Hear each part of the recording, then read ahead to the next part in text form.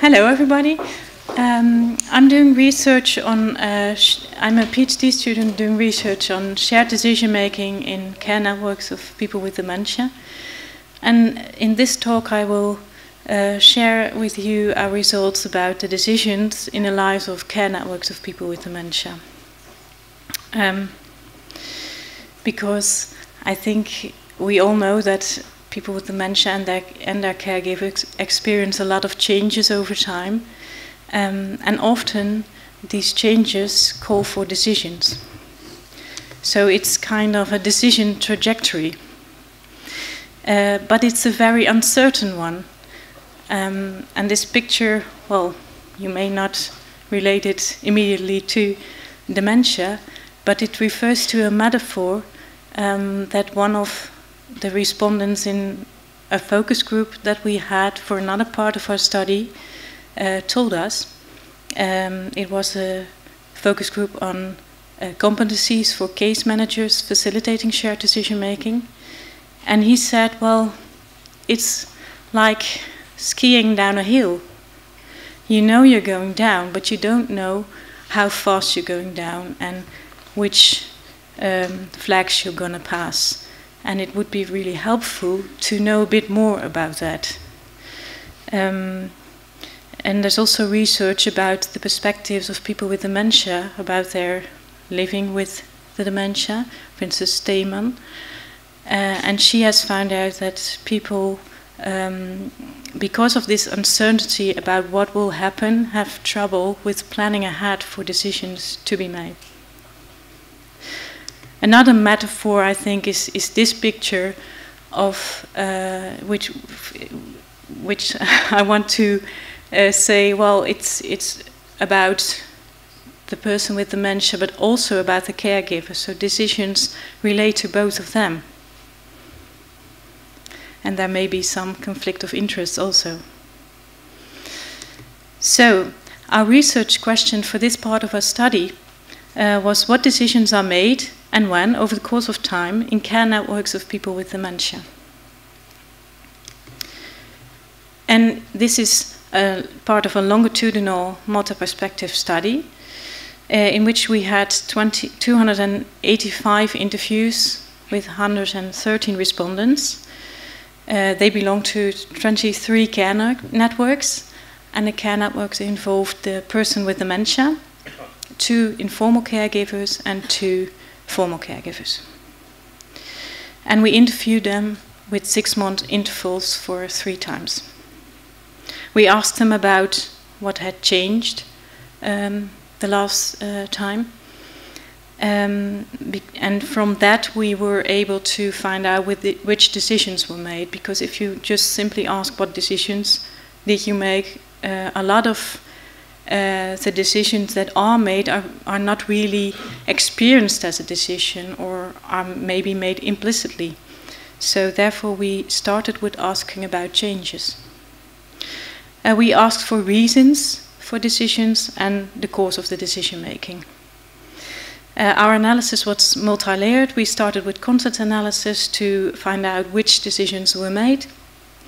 For each of our care networks, we made a timeline consisting of the decisions made in that care network in a chronological order. And we used constant comparison to find patterns in content and sequence of decisions.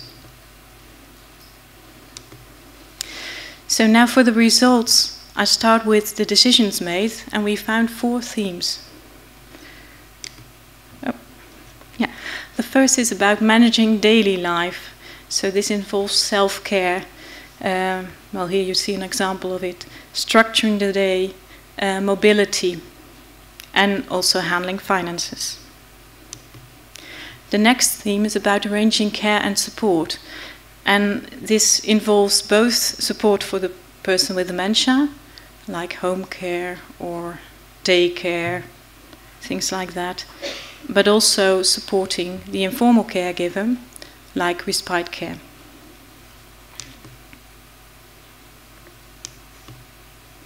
Okay. Oh, now they're both there.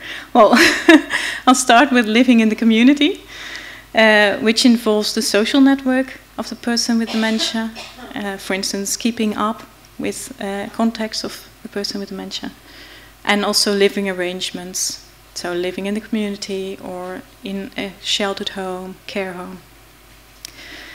And the last theme is about representation of the person with dementia, which is about the decision-making roles of the different care network members and about advanced decisions.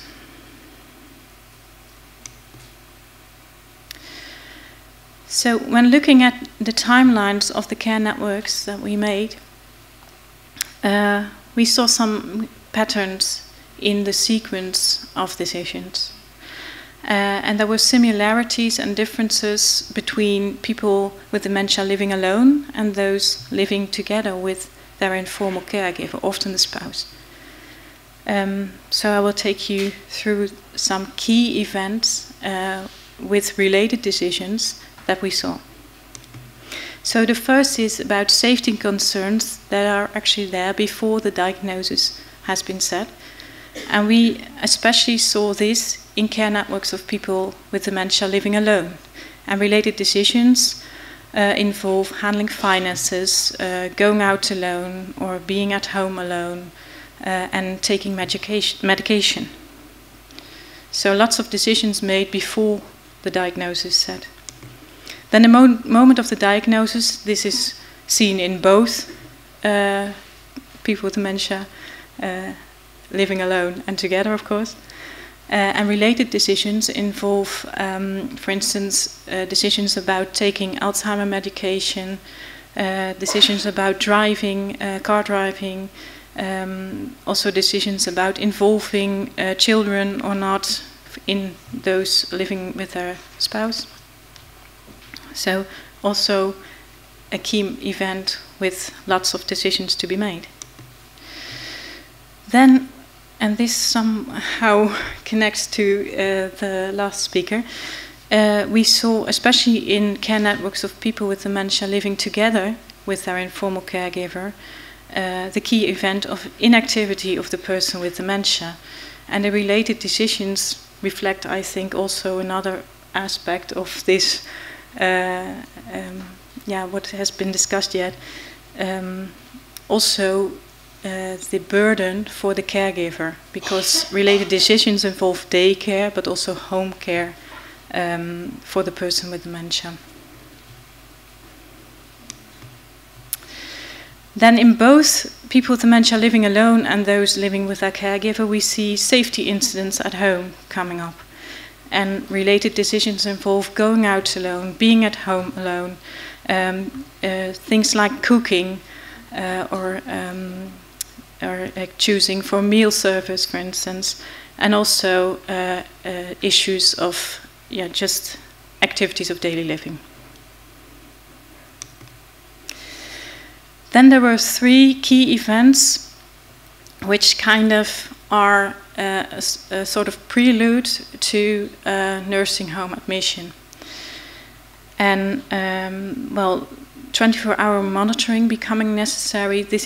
We see this in both people with dementia living alone and those living with a caregiver. Related decisions involve especially going out alone and being home alone. In people with dementia living alone especially, we saw hospitalization, which often had to do with falls in the home or other safety issues, related to safety issues.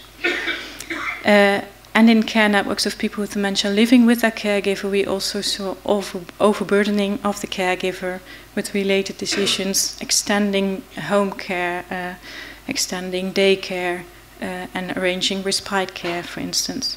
And in all these three key events, we also saw the decision of registering for a nursing home. So the next key event is the moment of nursing home admission. And related decisions involve setting an activity schedule, decorating the room,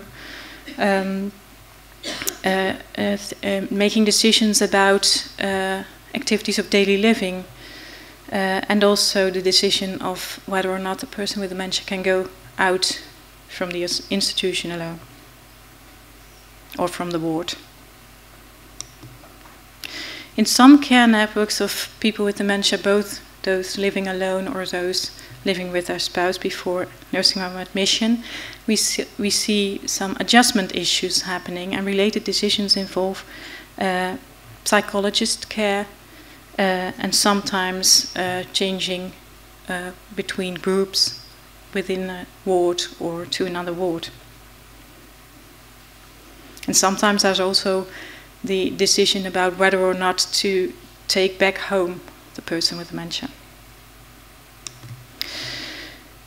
And then another key event which can happen not in every care network, but is about switching wards. Sometimes it has to do with organizational issues, a ward being renovated or closed, and then a person with dementia has to move to another ward.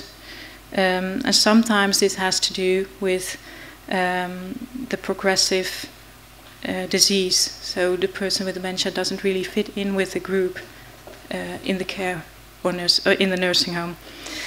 Related decisions involve setting an activity schedule, making decisions about activities of daily living, and also a visitor schedule often. So it looks like a really linear picture, of course.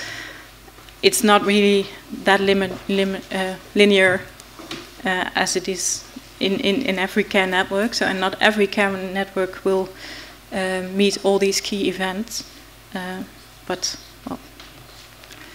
We've got 2 minutes for discussion, please. Yeah.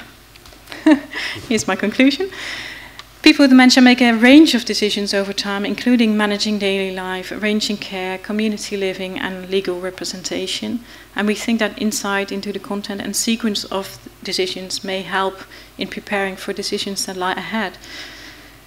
And we see that content and sequence of decision differs to some extent between those living alone and those living with a caregiver.